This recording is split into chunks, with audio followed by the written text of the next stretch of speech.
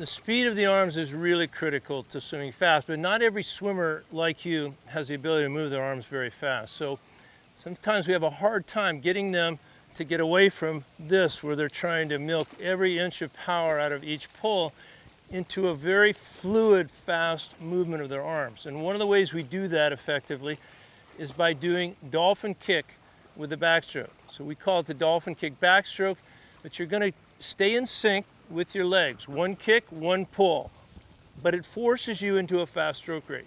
So let's try it, see how you do, but I want to keep those arms moving quickly, okay? Of the 10 most important things we teach our backstrokers at the race club camps, stroke rate or tempo is number 1, 2, and 3 in importance. In other words, it has the highest priority.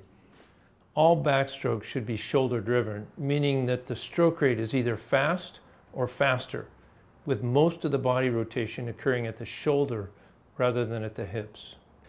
For some reason, many race club campers have a tough time moving their arms quickly in backstroke. One of the best drills we have to teach them how to do this is the dolphin kick backstroke drill, where one arm stroke is taken with each dolphin kick. World champion Junya demonstrates how to do this drill, synchronizing his kick with each pull, yet getting a lot of great body rotation.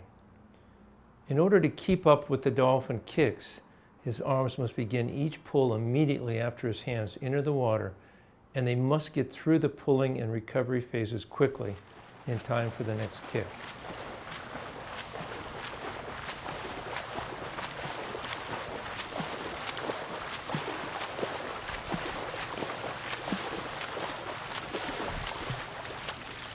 With this drill, swimmers that have never been able to turn their arms over fast enough suddenly find a new way of swimming backstroke with much more speed.